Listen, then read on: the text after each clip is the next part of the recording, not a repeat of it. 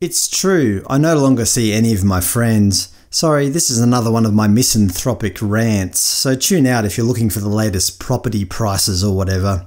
You may remember I made a video earlier this year titled The Unnecessary Complexities of Human Interaction, where I introduced you to my colour-coded friends. We are a tabletop role-playing gaming group that played once a fortnight. Mr. Black was the so-called game master who ran the games. He's got a preference for dark horror. Now, I'm not talking The Walking Dead or Stranger Things. I'm talking about true terror. I won't go into the gory detail, but let's just say that sometimes the games were truly frightening. Plus, I'd like to keep this video G-rated. We would typically game on a Saturday night, and I wouldn't get home till the early hours of Sunday morning, one reason being that Mr. Black lives so far out of town.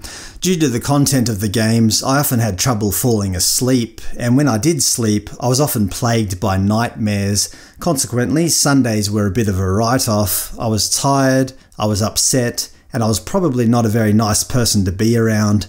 As I mentioned previously, Mr. Black would always send out a confirmatory email to make sure everyone was still coming, but then earlier this year, the group decided that Facebook was a better alternative.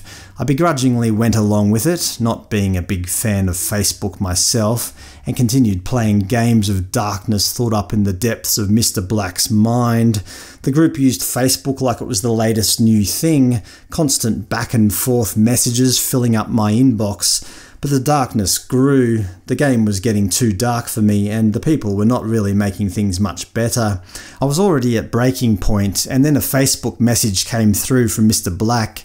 Incidentally, Mr. Brown, this group for comms was a darn fine idea. For whatever reason, that was the straw that broke the camel's back. Mr. Black had already publicly congratulated Mr. Brown a number of times for discovering Facebook in 2019. I'd already gritted my teeth through the previous orations, but this time it was enough already. I can't bear people receiving excessive praise, especially for mundane things, so I replied, "We managed with email for almost 3 years, don't know what went wrong with that."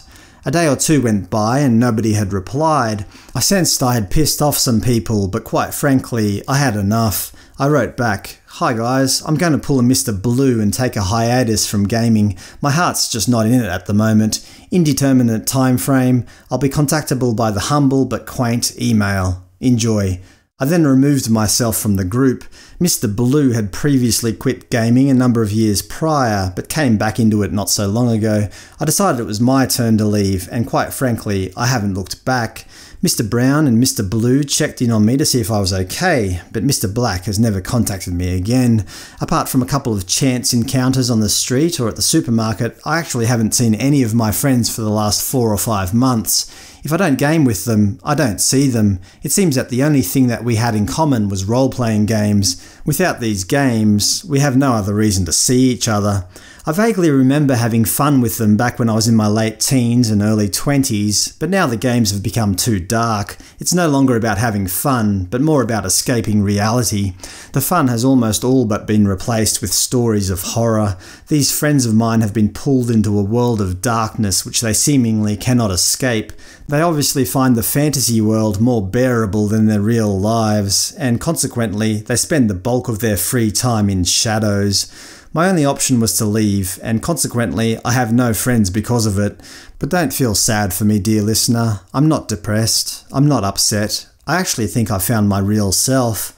I wasn't playing these games because I enjoyed them. I was playing them because I thought that's what I was supposed to be doing. I thought in order to maintain my friendships with these people, I had to do what they wanted me to do, even if by doing so would adversely affect my mental health. But I was wrong, and I've been wrong for a long time. Almost all of my friendships I was doing not for me, but for a faceless audience. Despite there not being a societal rule saying that we must have friends, there certainly is an expectation. Normal people have friends. I guess I'm just not that normal. Don't get me wrong, just because I don't see my friends doesn't mean I don't see people. I still have a loving family that I see every day. I still go to work a couple of days a week and meet students from all around the globe. I'm actually quite friendly with some of them, but I certainly wouldn't classify them as friends. I still see other parents at my children's schools, and I'm happy to have a chat with old acquaintances that I bump into on the street. but having close friends in my life has turned into more of a bane than a boon. Friends haven't brought me happiness or improved my self-esteem. In most cases, they've done the opposite. They've made my life difficult. Friends have become more of an irritant than anything else. Despite this, I don't blame them. This is entirely on me. I obviously have something in me which finds it hard to connect closely with other people.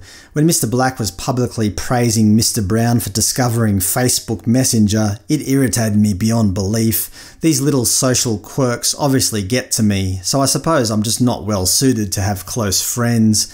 But guess what? I think I like it.